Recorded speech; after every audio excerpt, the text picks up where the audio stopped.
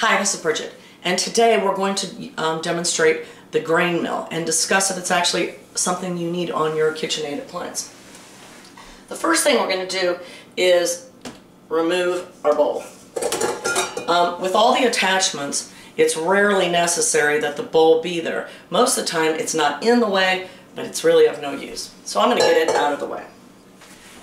After removing the bowl, the first thing we're going to do is unscrew the front cover on our attachment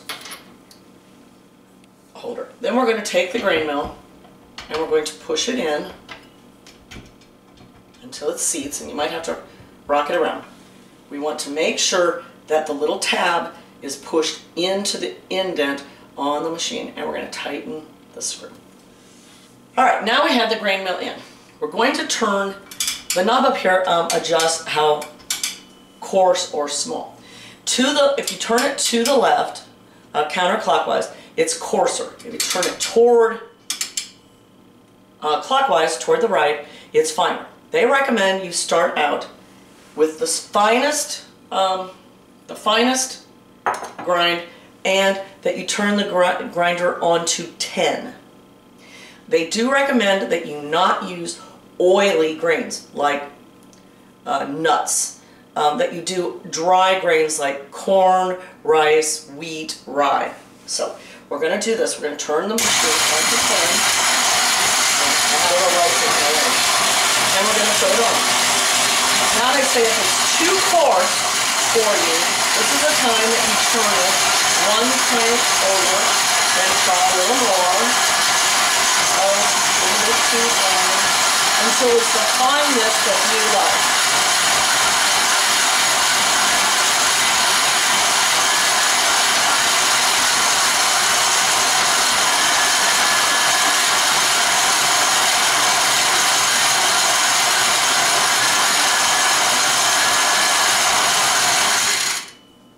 Now we have a very nice, this is on the third click over, so it's got a grain about like fine sugar. It's not as fine as when I first was grinding it and it was like a powder that you could have used as a flour.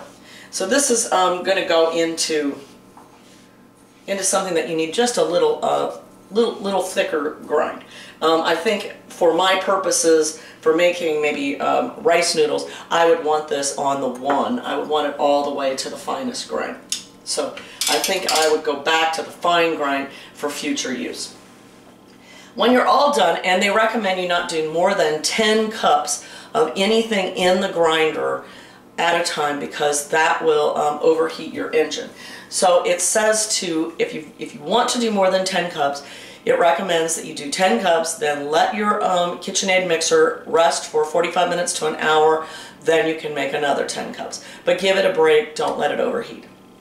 For cleaning, you want to unscrew the screw, rock the unit out, dump any excess grain that you have out, and then if it's not particularly dirty, they recommend you just unscrew these top 2 thumb nuts and brush it out with a brush. They really recommend you not wash it if you don't have to. If you haven't used an oily grain, it's highly unlikely you're going to need to do much more than just knock out the grains out of it and get it ready for the next use. If you've used something that's a little bit stickier or oilier, which you're not recommending doing, you might need to wash it. Wash it in the sink by hand, let all the parts thoroughly dry before you put them back together. Do not put it in the dishwasher. Do I recommend this unit? If you're a person that likes to have lots of unusual flours in your cooking, and you want to make sure that they're not processed flours, that you know where the grain came from, and there's lots of sources on the internet for whole grains that you can purchase, this is an excellent item to buy. It's heavy duty. It's, like I said, you have a wide variety of coarse to fine grains that you can grind from, and I really like it. So I would recommend, especially gluten-free people who are trying out all these new flours, give it. It's a good item to own.